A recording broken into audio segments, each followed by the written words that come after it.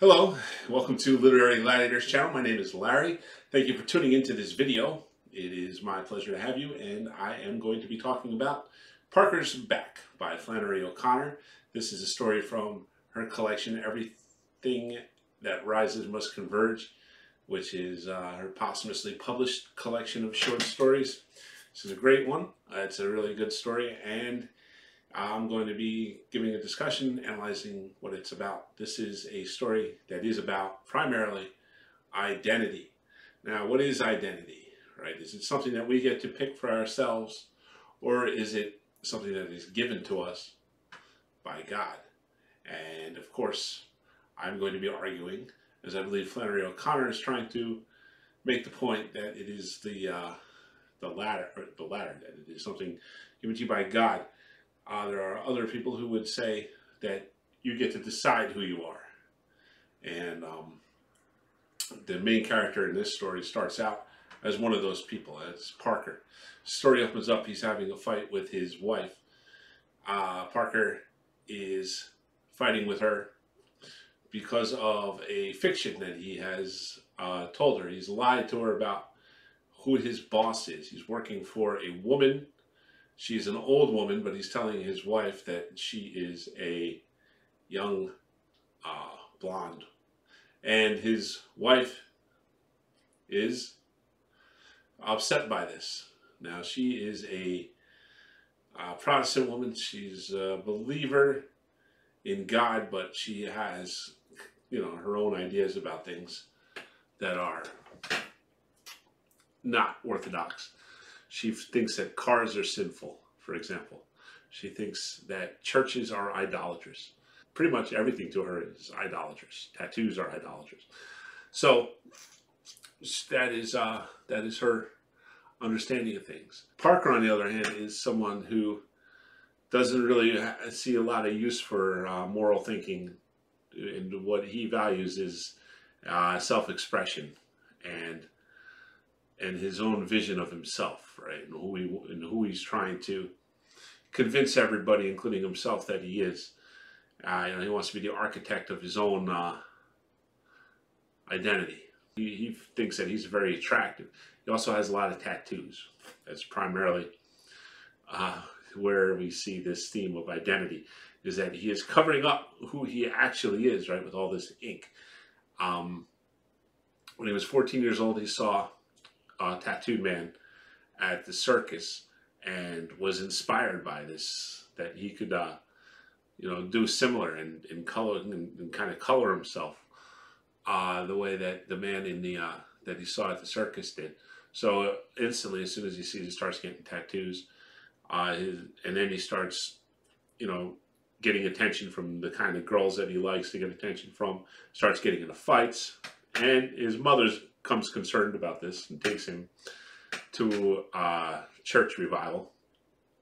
And once he finds out that's where she's taking him, he runs away from home instantly and joins the Navy. Then when he's in the Navy, he continues to get more and more tattoos.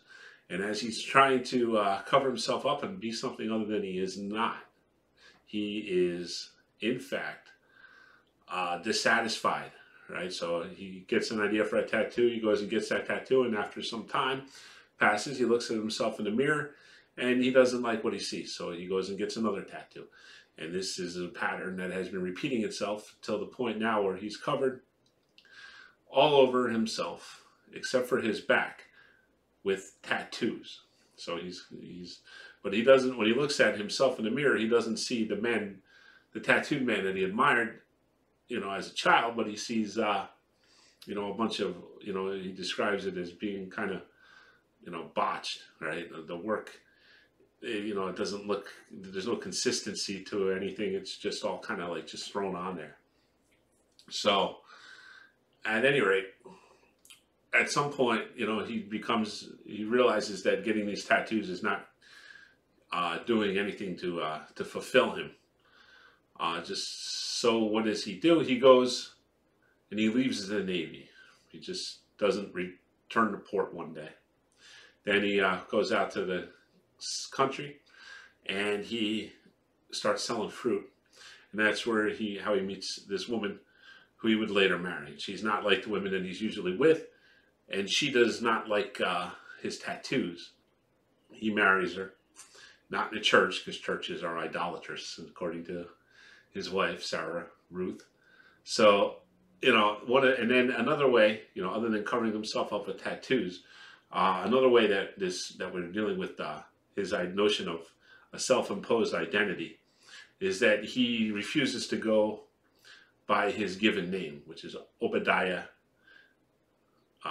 It's O-E, it's Obadiah Elihu.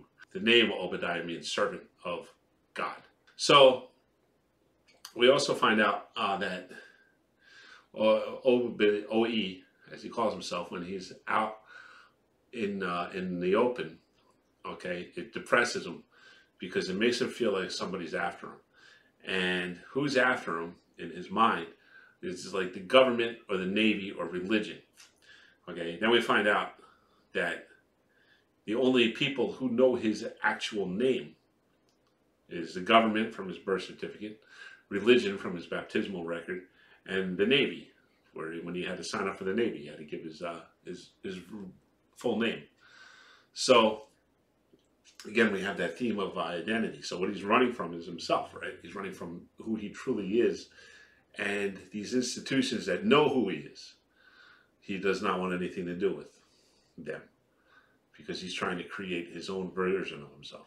And the one thing that he does not want the world to think of him as is the one thing that he's constantly being revealed to be, which is a fool. It talks about at one point where his back does not have a tattoo because he does not want to have to get a mirror and hold it behind him in order to look at the tattoo. He feels like that would be something that a fool would do. Then when he's showing his tattoos to his future wife, and when they meet for the first time, he asks her which one she likes. She's like, I don't like any of them. He's like, well, you got to like one of them more than the others. So she looks and she says, well, that chicken's okay. He goes, that's not a chicken, that's an eagle. What kind of fool would get a chicken tattooed on him? She goes, well, what kind of fool would do any of it? And then there is the fact that this woman that he works for is always kind of deriding him. At one point he takes off his shirt, she makes him put it back on because she's kind of disgusted by the tattoos. She's always talking to him out of the side of her mouth, which is a way of saying, that she's none too impressed with him at all. Thinks that everything he touches, he breaks and all this kind of thing. So O.E. is not happy in his marriage, and he can't figure out why he doesn't leave his pregnant wife. Because according to the rules that he lives by, there would be nothing wrong with doing that, right? Because there's nothing wrong with anything. He's, kind of he's morally ambiguous, to say the least. So but for some reason he's hanging around. Now, he decides that he's going to get a tattoo on his back because he wants to put something there that would make his wife respect his hobby of getting tattoos and admire it. So he starts trying to think of something that he could get that she would have to like. And he decides that something religious would be the way to go. So he thinks about getting a Bible. And then, he's not sure what he's going to do. Then he has this kind of, coming to Jesus moment, so to speak, where he's out on a tractor working for the old woman. And there comes a moment where he's kind of blinded, which is, very reminiscent of St. Paul in the book of Acts, when, on the road to Damascus, when he's blinded before he meets Jesus. And what happens is the tree comes, this old tree that she's got in the middle of her yard, suddenly reaches out, it says in the text, and grabs the tractor and throws him off the tractor, and the tractor explodes. O.E.'s on the ground, not wearing any shoes. He looks and his shoes, he got thrown right out of his shoes, and they're on fire. One of them's under the tractor, the other one's just lying in the field. So he is struck by this moment. It's more or less a religious experience for him. He comes face to face with his own mortality and goes running. He goes into his truck, jumps in, drives off, and doesn't stop until he gets to this city where his tattoo artist is, and he shows up. His tattoo artist doesn't even recognize him because he's so transfigured by this event. And this is another indication too, right, that his identity is not his to be chosen, because you'd figure if the tattoos and everything were the source of who this man was, he'd be instantly identifiable. But because of this religious experience that he's had, it doesn't happen. So he decides he wants to get God, right? And he comes to him, that's what I need. I need to get a tattoo of God on my back. So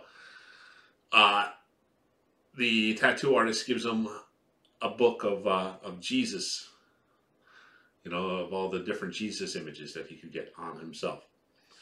Now he's looking through he tells him also that the more up-to-date versions of Jesus are toward the back of the book. So that's where he starts, because, he's probably by some instinct, he realizes, that the more that the further away we get from the time of Christ, the more like the world the images of Christ that we create would be.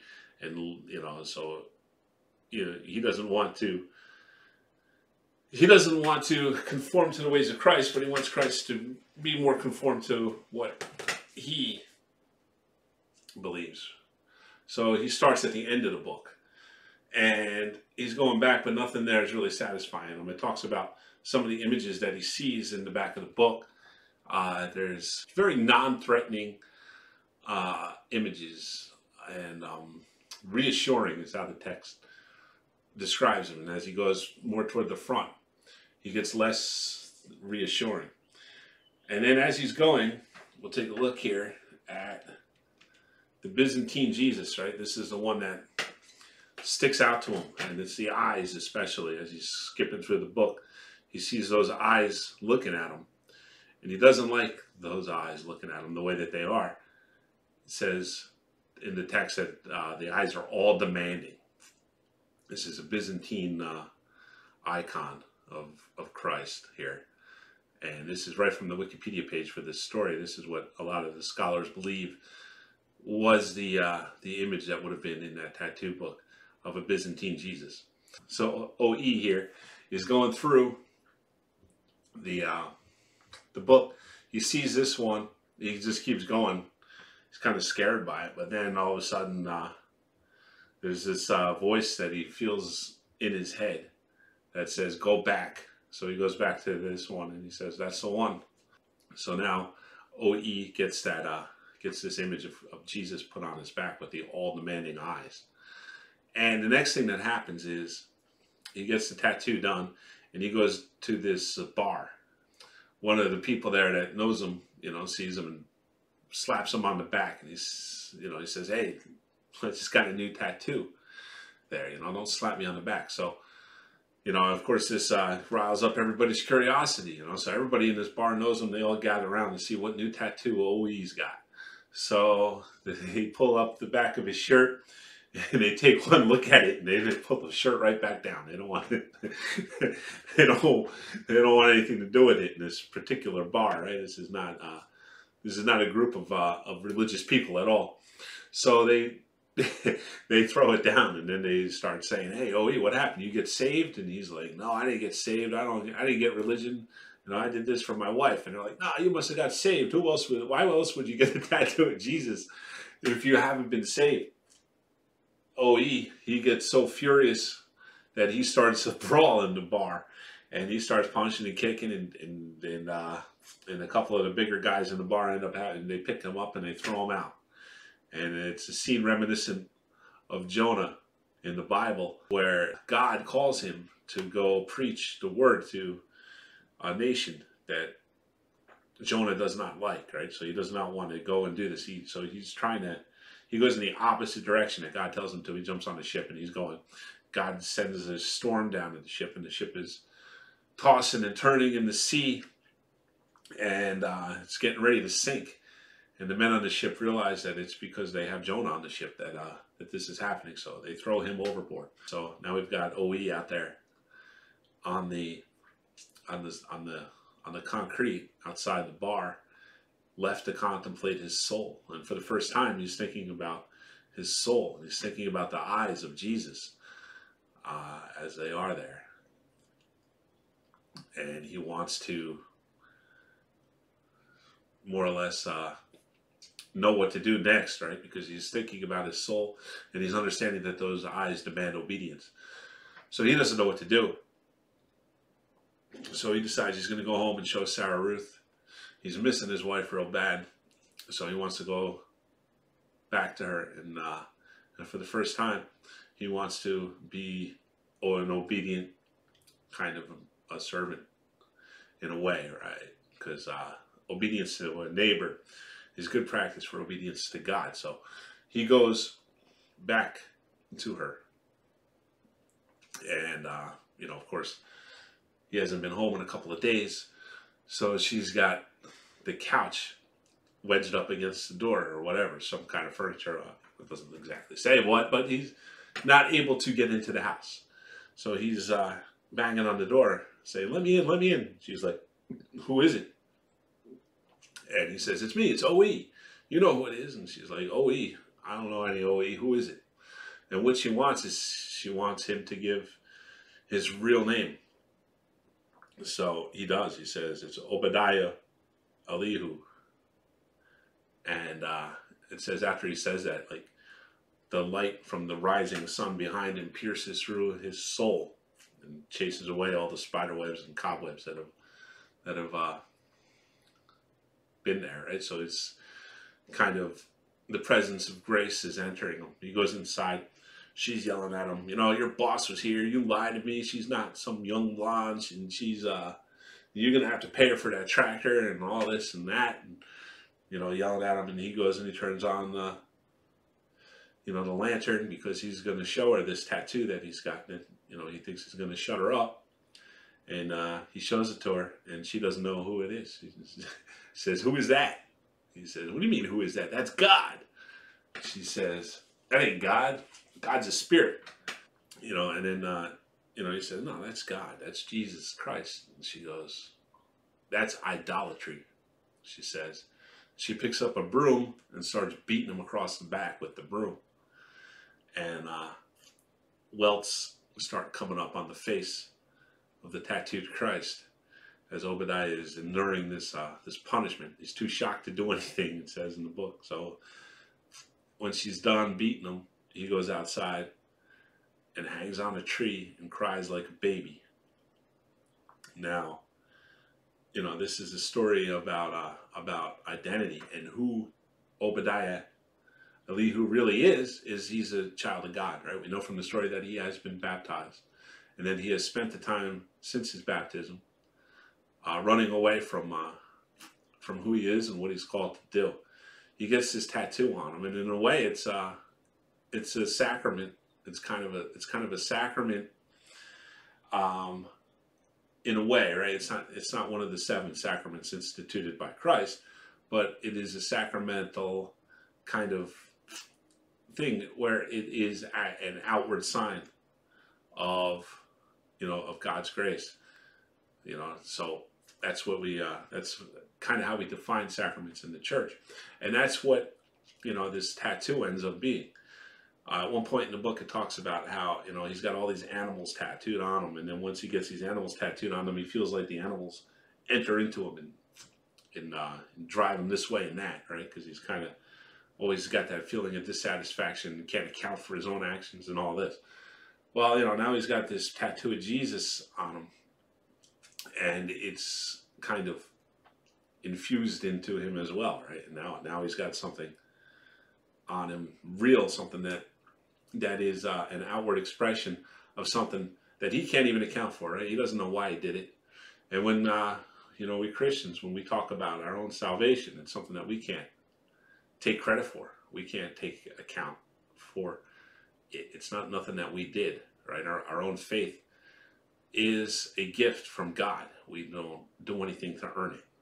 It is just infused to us by way of our baptism, and eventually in the other sacraments as well, but initially with the baptism. So this is kind of a coming home to Jesus story for Obadiah, and now he is going to have to suffer, and then at the end of the story where he's suffering, at the hands of Sarah Ruth. Penance takes on many forms, and suffering takes on many forms. But for as long as we're suffering, for the sake of Christ, then we're on the right path. So, we see Obadiah he's very confused, he's very hurt, and he doesn't understand what's happening to him.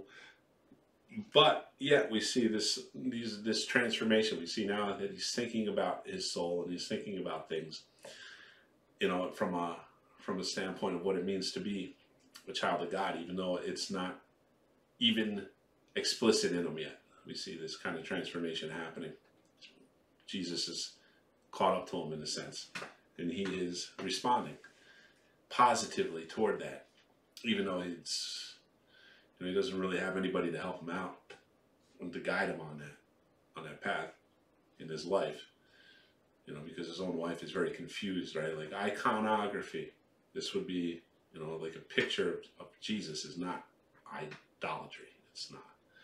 It's iconography. It's meant to call us, right? It's meant to call us to understand, to see, and to be inspired by things that are outside of ourselves, that are real and that are holy, such as Jesus Christ himself. So those are my thoughts on Parker's Back. I'll be back in a couple weeks to talk about another story by Flannery O'Connor. I'll be talking about The Enduring Chill. That will be in 2 weeks' time. And, I got 2 more lined up after that. So definitely stick around, tune in next time. Thank you for watching this video all the way to the end. You guys are the best. I appreciate it. Please like this video if you like this video. Subscribe to this channel for more great content.